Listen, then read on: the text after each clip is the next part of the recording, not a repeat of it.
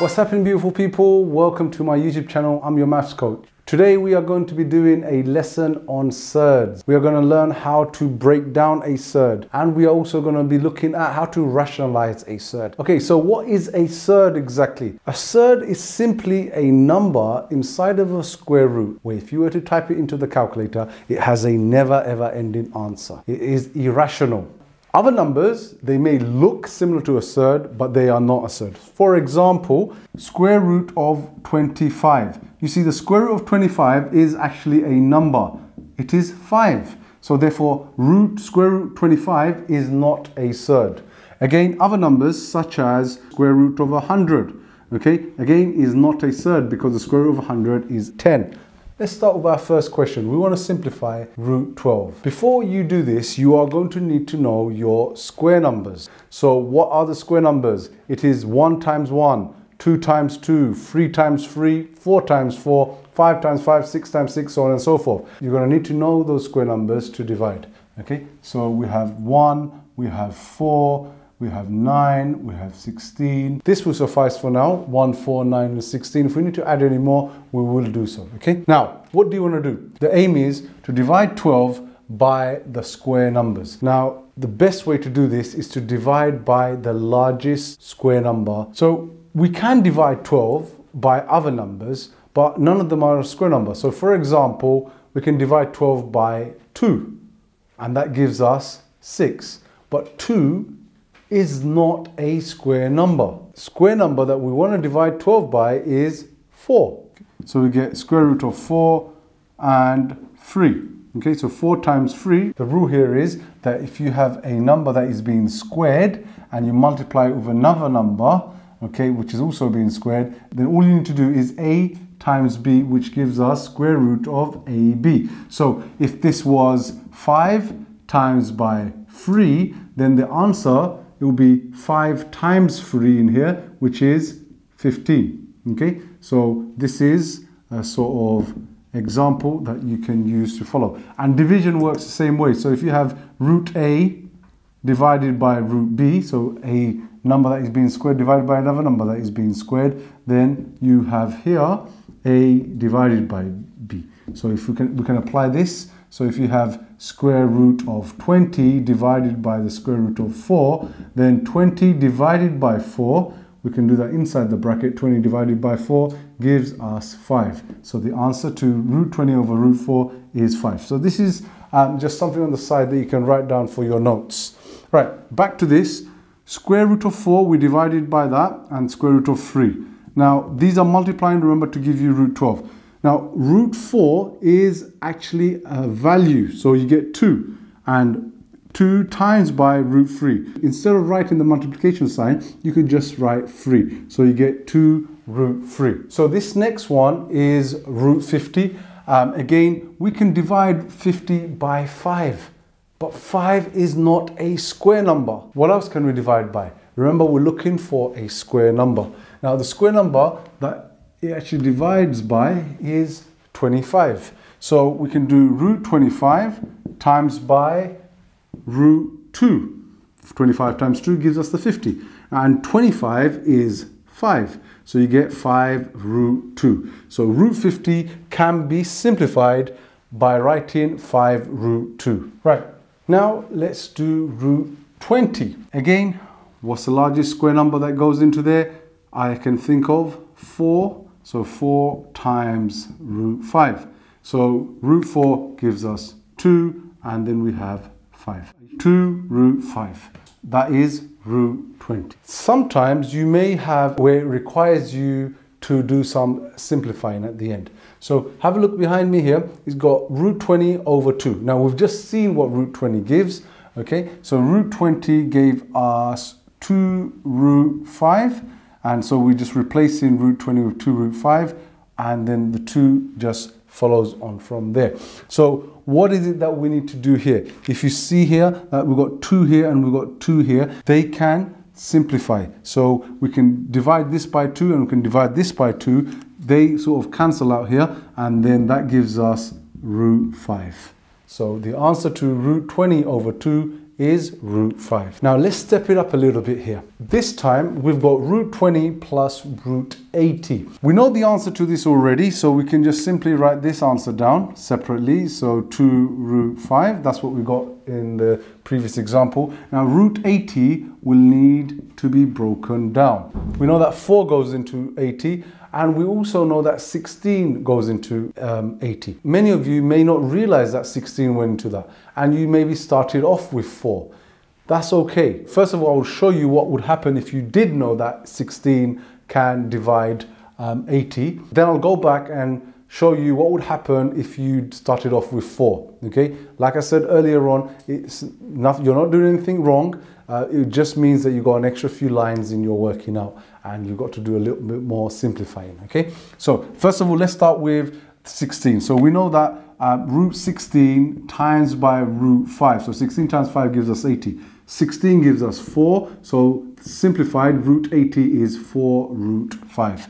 And remember, you're adding the two together. So root 20 gave us 2 root 5, and we will now add them together. Now, they are the same terms. So root 5 and root 5, you're collecting them together. So you're just doing the 2 plus the 4, which is 6 root 5. And that is the answer to root 20 plus root 80. Now, I did say to you what would happen if you didn't know that 16 times 5 gave you 80, and you started off with maybe dividing by root 4. I will show you this now. If you didn't know that you could divide by 16, and you said, right, you know what, I can only divide by 4 times what gives you 80? Root 20. So 4 times 20 is 80. So therefore this will give you 2, and then you'll get root 20. But root 20 can be broken down. You have to check that you can break things down. And we've broken it down here anyway. So this root 20 can be replaced with 2 root 5 in here. So we've just replaced root 20 with 2 root 5. And that 2 will just multiply out here, giving us 4 root 5. So 4 root 5 is the answer to root 80.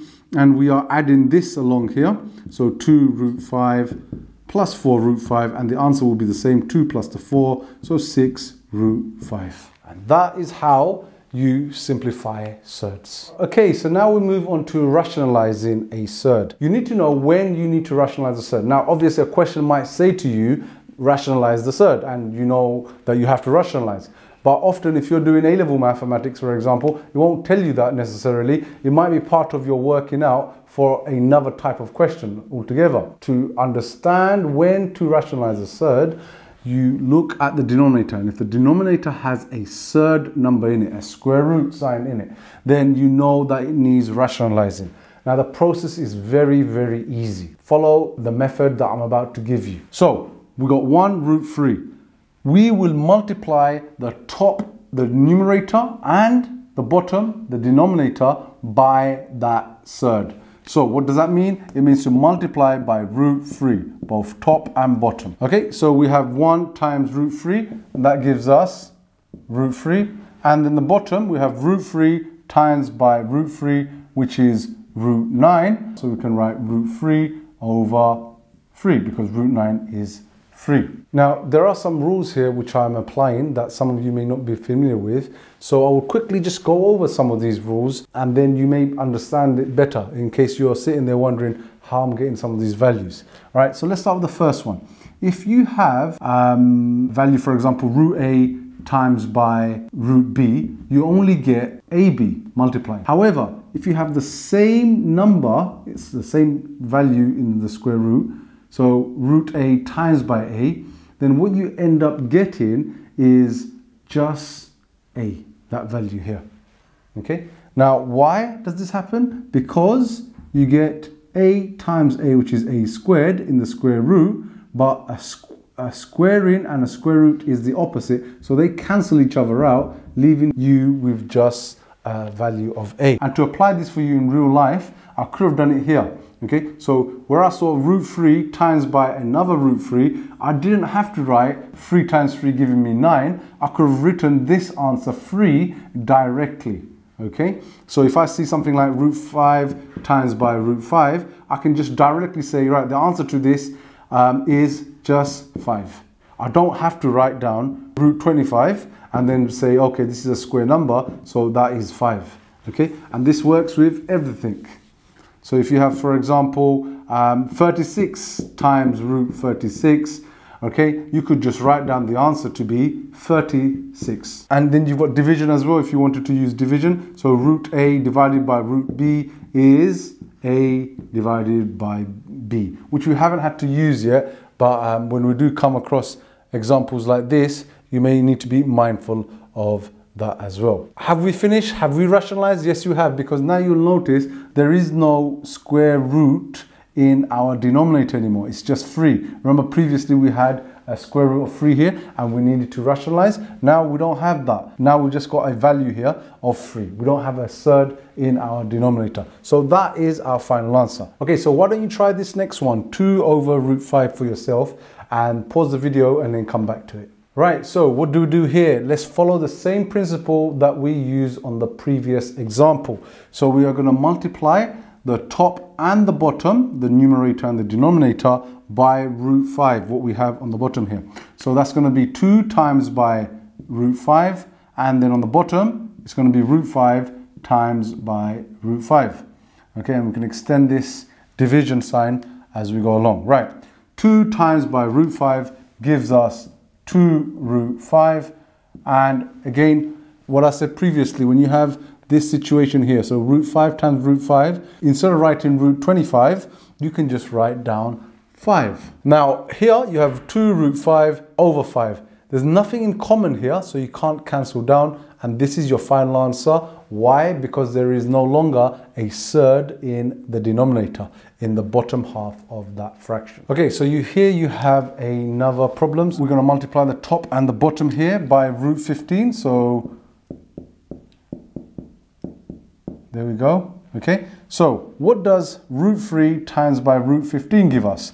We are going to apply our rule, which is 3 times by 15, which is 45. And here we can just write down 15. Now it's not finished here, because root 45, if you go back to the beginning of the lesson, root 45 can be broken down. It can be simplified. So root 45, let's see what happens. Now you should be able to do this now. So the largest square number that goes into 45 is 9. 9 times 5 gives us 45. So root 9 is 3 and then root 5. So 3 root 5 is your answer to root 45. And we are going to export, take this answer right here, 3 root 5 and over 15. Now we have something that we can cancel. So 3 and 15, both of them divide by 3. So 3 divided by 3 is 1. So we just have root 5 on the top, and 15 divided by 3 is 5. So the answer is root 5 over 5. You can also write this as 1/5 root 5 as well. Have a look at this next example. This time we haven't got just one term at the bottom, we've got 2 terms. Now the crucial thing here is when you multiply this one now, the top and bottom, you are not just multiplying with what's at the bottom. There is a sign here. You have to multiply with the opposite sign. So here it's a plus, so you have to multiply the top and the bottom by 3 minus root 2. Okay?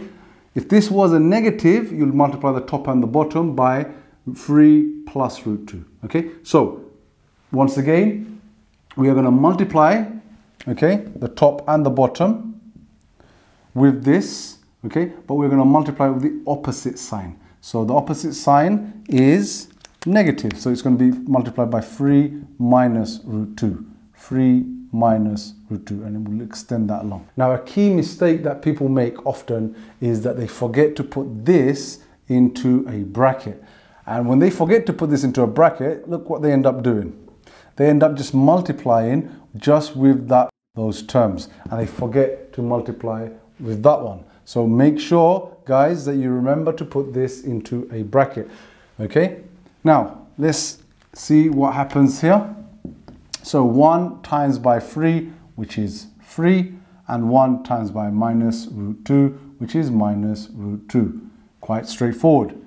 Here, refer back to the quadratic lesson that I did, to help you understand this, but this is quadratic expansion. So you're going to do 3 times by this 3, and then 3 times by minus root 2, and then once you've done that, written down the answers to that, you're going to do root 2 times by 3 and root 2 times by minus 2. So 3 times by 3 is giving us 9, so that's that one, and then 3 times by minus 2, so minus 3 root 2. Now you will always find this happening. Okay, I'm going to let this happen and then show you what you could have done to make it quicker. Okay, so next we are going to multiply root 2 by 3. Okay, so we're going to do root 2 times by 3, and then we're going to do root 2 times by minus root 2.